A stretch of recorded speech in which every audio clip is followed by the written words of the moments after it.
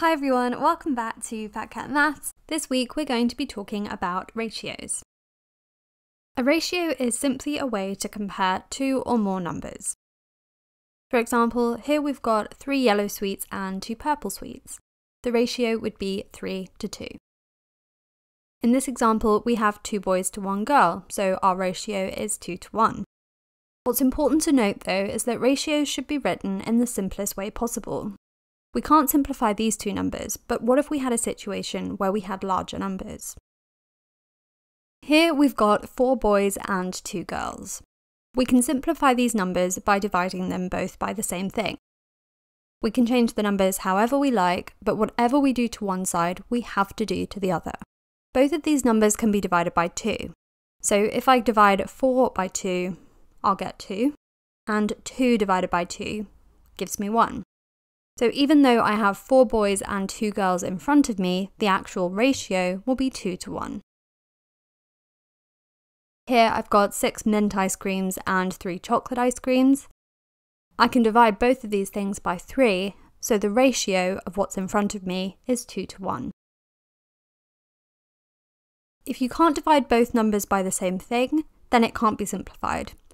Here, this number can't be simplified any further, and so that's the ratio of what we can see in front of us. Pause the video and see if you can try and simplify the following ratios. In the first question, we can divide both of these numbers by 6, so the simplified ratio would be 1 to 3. In the middle, we have 3 numbers, but we treat it exactly the same. They're all in the 3 times table, so the simplified ratio would be 3 to 5 to 2. In the last question, I can divide both these numbers by 5, so my ratio will be 1 to 4. Let's look at the 2 most common types of ratio questions. The first one will be dividing amounts into a ratio. An example might be this. Dinesh, Ryan and Polly are given a bag of 30 sweets as a prize. They need to divide the sweets between them in the ratio 6 to 1 to 3. How many sweets does Polly get? The second most common type of question is scaling a ratio. In this example, we have been told that a milkshake needs strawberries and ice cream in the ratio 2 to 3. Then we're told that if they wanted to use 20 grams of strawberries, how much ice cream did they need to use? We'll go through this type of question in a minute, but let's start with the first. Whenever we're given a question like this, the first thing that we always have to do is add up all of the numbers from our ratio. We've been given a 6 to 1 to 3, so I add those numbers up to make 10. Next, we divide the total of whatever we're sharing out by the number you got from step 1. We're sharing out 30 sweets, so I'm going to do 30 divided by 10. This gives me 3, which is equivalent to 1 part of our ratio. Next, you want to multiply this number by whichever ratio you were trying to calculate. We've been asked to find out how many sweets Polly gets. She is the 3rd name in the list of people, so that means that she will be the 3rd ratio. So, to find out how many sweets Polly gets, I'm going to times the 3 from step 2 by the 3, which is her ratio, and that tells me that she will have 9 sweets. In this example, we're being asked to share £100 between 2 brothers, Angus and Tony, in the ratio 4 to 6. Just as before, we need to start by adding up the numbers from our ratio, which are 4 and 6. Next, we need to divide the total of whatever we're sharing out, which is £100, by the number you got from step 1, which is 10. 100 divided by 10 will give me 10. Lastly, we need to multiply this number by whichever ratio we're trying to calculate. We're being asked to find out how much Angus will receive. He's the first name, which means that he will be the first ratio. So if I do 10 times 4, I'll get 40, and that's how much he will receive. Pause the video here without the rules in front of you and see if you can figure out the answer to this question.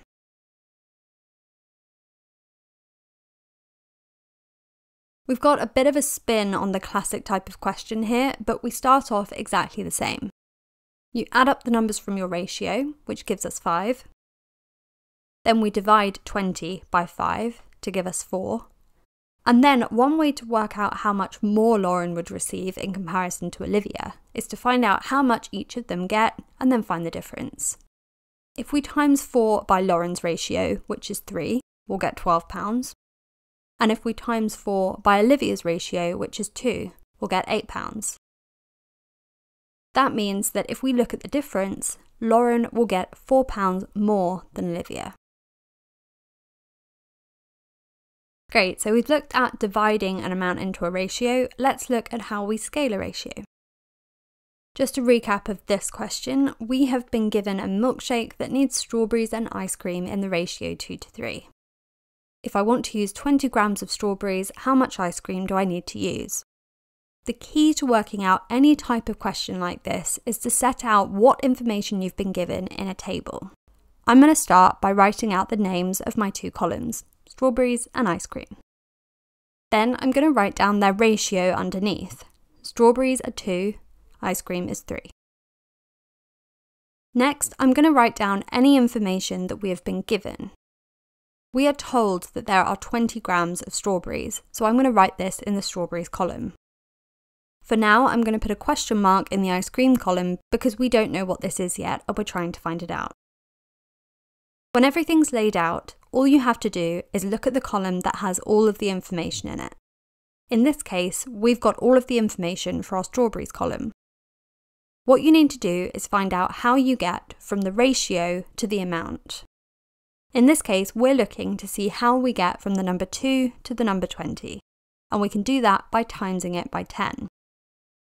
The reason that we want to figure this out is because we can do the exact same thing on the other side to find out how to get from that ratio to the amount. So if I times 3 by 10, I get 30, and that's the answer to my question. For 20 grams of strawberries, I will need 30 grams of ice cream. This question has 3 things, but again, we work it out in exactly the same way. So pause the video and see if you can find out the answer. For this one, we do the exact same thing by starting with the names of our columns. We've got oranges, apples, and pineapples. Then underneath, I write their ratios. 10 for oranges, 4 for apples, and 1 for pineapples. Then we add any information that we've been given. We've been told that there are 3 pineapples, so I can write that underneath. We are looking for the number of apples, so I'm going to put a question mark in this column. With oranges, we have not been told about them and we haven't been asked to find them, so for now, we don't really care about that column. Great, so now that everything is set out, we look at the column that has all of the information in it. For this example, it's pineapples. And we look to see how we get from the ratio to the amount. To go from a 1 to a 3, we times by 3. And that means that if we do the same thing to the number in the apples column, we can find out how much there will be. So when there are 3 pineapples, there will be 12 apples. Great, so in summary, a ratio is just a way to compare 2 or more numbers. They need to be written in the simplest form, so here we have 3 rugby balls and 6 footballs. But because both of these numbers can be divided by 3, the ratio of what's in front of us would be 1 to 2. The 2 most common types of questions are, firstly, dividing an amount of something into a ratio, and in this situation you add up the numbers from your ratio and divide the amount by this number. The second most common type of question is scaling a ratio. For this type of question, you need to set out all of your information in a table. Then, looking at whichever column has all of the information in it, you look to see how you go from the ratio to the number. However you do that on one side, you can do the same thing to the other side. Cool, so that is the end of the video. Thank you for taking the time to listen. Please hit that subscribe button and I will see you next week. Bye.